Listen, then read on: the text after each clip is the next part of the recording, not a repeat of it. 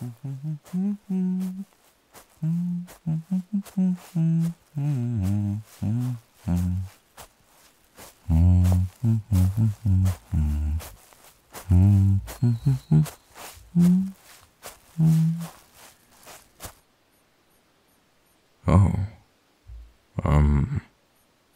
hello. I'm sorry. Are you real? Or am I hallucinating?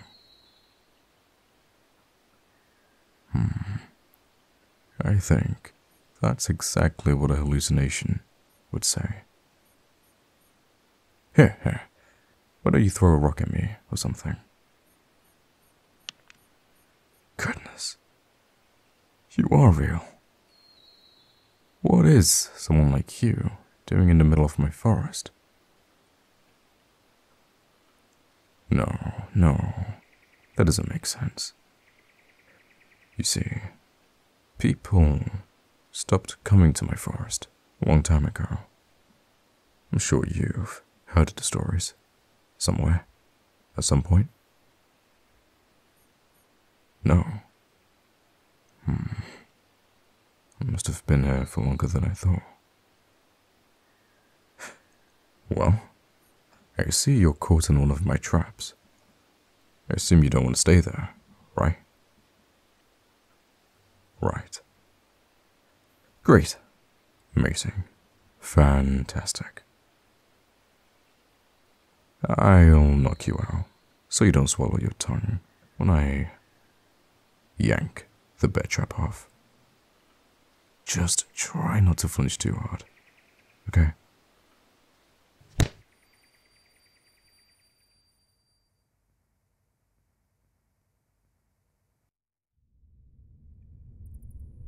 Hey there, sleepyhead.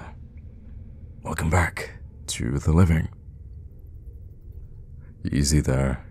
It's okay. I'm sure the head trauma causes a little confusion, but you're in no condition to walk. Please, just try to think clearly. I met you in the woods, and you were trapped. I helped you. Is any of this ringing any bells?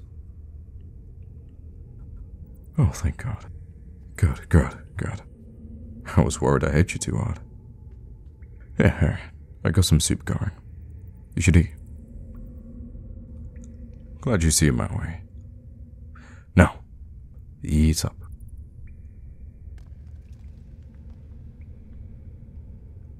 Staring? Well, of course I'm staring. Sweetheart, your visage is mesmerizing. Plus, as I mentioned before, I haven't seen another person in such a long time. Probably years. I haven't counted. Yes. I've been alone out here for quite a while now. I believe I left the town in, oh shoot. What year was I? Wait. What year is it?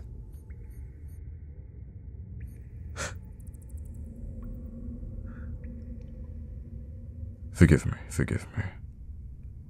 I've never been the best with numbers. Carry the 2. Minus 11. 31 years. Yes, I do think that's right. And I've switched caves about 30 times already, I think. So, it seems right. How old am I? Oh, sweetie. I can't go around telling strangers my age. It's bad for my health. Why? Do I look old? I suppose we aren't perfect strangers. You are in my home, after all. Why don't you go first? How old are you, darling? So you are human, then. Correct? Oh, good. I thought your blood smelled human. But do pardon me, it's been quite a long time. Couldn't be sure. Well, of course we are. Of course I'm not human. Do you think a human could survive in this forest for 30 years and still look young? Don't answer that. I know I don't look a single day over 400. Oh, has it not clicked yet?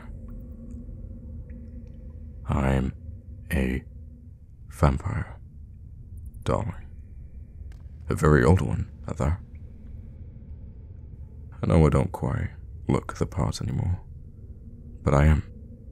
The dirt stained my hair brown, and my sunlight resistance gave me a tan. But I promise you, I am as dead as the grave. Here, feel my skin. As cold as the cave you sit in. Ah, my fangs. Yes, it is quite a sad story. It's actually why I'm hiding out here. I used to live in a manor, you see, above a town. I had plenty of game. The occasional virgin sacrifice. It was splendid. Heroes would appear looking to slay and kill any evil vampire lords. And oh boy, did they make great thralls, ordering them what to do. I had a perfect life. I was content. Until I was betrayed.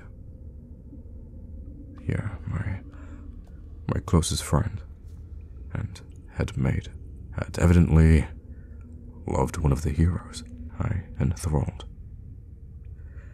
Despite our closeness, she was too scared of me to simply ask for her love to be released. She really thought she could break my hold on her love the same way I had said it, with my teeth. So, one fine morning, she drugged my dinner and sawed off my fangs while I slept. Now, this wouldn't matter too much, but my little village got word of my vulnerability and attacked me. Whether I had my fangs or not wouldn't save me then. I knew deep down I couldn't have defeated all of them, so that's why I tried to stay detached from them.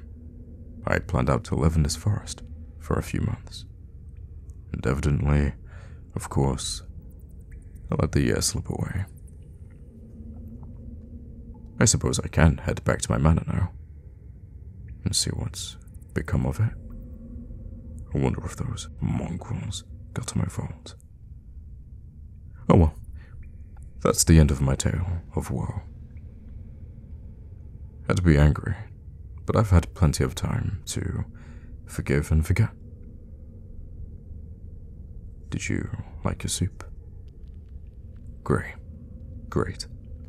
Let me take the bowl from you. I'll be right back for my dinner. Yes, my dinner. Smelling your wound has left me very hungry, and it's not like I can consume this crap, now can I? Darling, did I hit your head too hard? I thought it'd be obvious. You're mine. That's the entire point of the bear traps. To catch an unsuspecting mammal like yourself. Oh, don't look so panicked. It will barely hurt, I promise you. I've had to become very, very creative to eat without fangs. And I've settled on a method that will make everyone's life oh so easy. And very efficient too. sweetie. Your leg is far too mangled to attempt any sort of escape. In addition to this, I can sprint across this cave faster than you can blink. There's absolutely no use in running. Sit still and be patient. I'll be right back.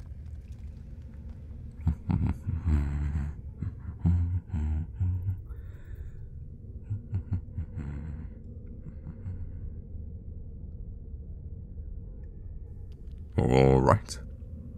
I believe I've got everything. And I warn you again, if I turn my back and you aren't there, things will no longer be pleasant. Now, that's a good pet. If you survive, I'll teach you how to play fetch and roll over. Yes, if you survive. It's been a long time since I've tasted human. If I remember correctly, I used to go quite feral, animalistic over it. But that was a long time ago, so who's to say? Now, let's turn off all these pesky pain receptors, shall we? What do you look in my eyes, sweetie? Darling, darling, don't close your eyes. It's better if you let me trance you.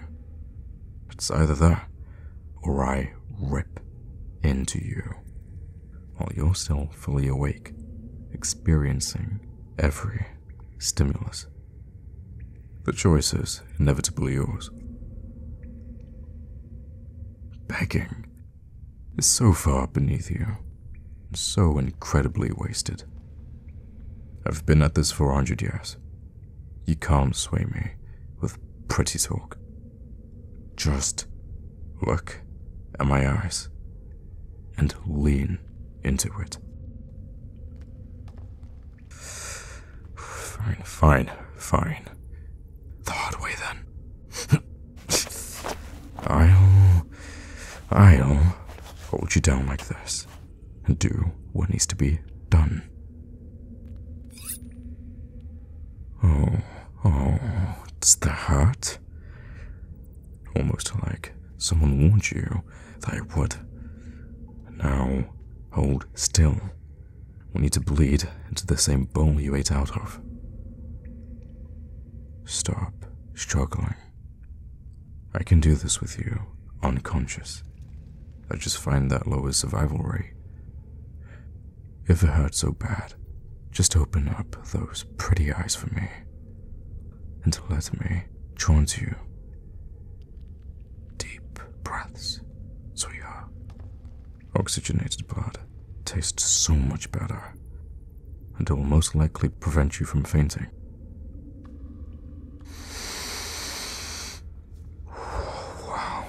Wow. You're gonna trance me with how lovely your blood smells. Way better than rabbits and wolves, I'll tell you. Although, you do seem to bleed a bit slower, but that's fine.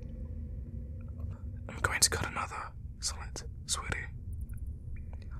Are you sure you don't want any trance to make you feel better? Good, human.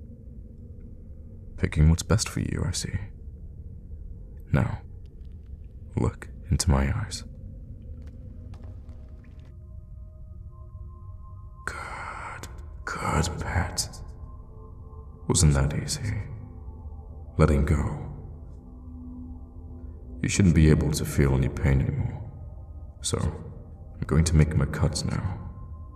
Okay? See... painless.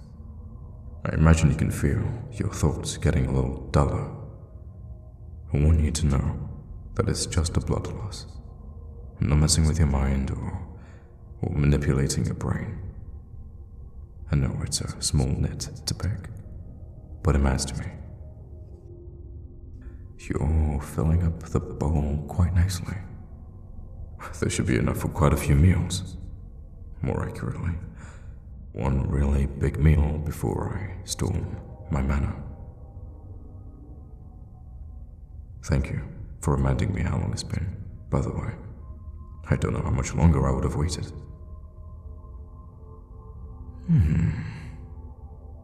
I know that look.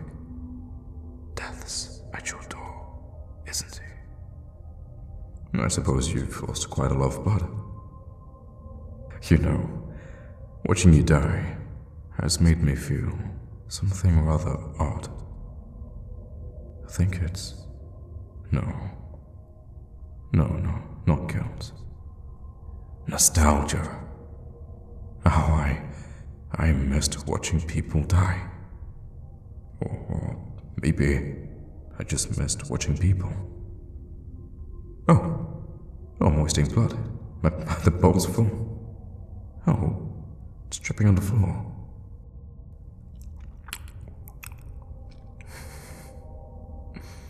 Very delicious. Quite the fighter, aren't we? You're still alive, miraculously. I suppose that kills any idea of turning you. You'd be far too likely to seek revenge. I'll do one more thing while I've got you still tranced. I don't know if you're still lucid enough to see, but I got a rod from my campfire. I'm going to cauterize your wounds. If you have enough blood in you left to survive, good for you. If not, then my condolences. I really do hope you survive, darling. You've done me a great service today, but sadly, can't stay to watch you recover. As soon as I finish my dinner, I'll be off, going to take back my manor. Why don't you try sleep, sweetie? That way, you'll either wake up in heaven or with closed wounds and an old headache. I'll leave the stew brewing. I'm sure you'll be starving if you survive. Probably cold, lightheaded, and deeply enraged. But I can't fix those. Good night, sweetheart. Thank you for everything.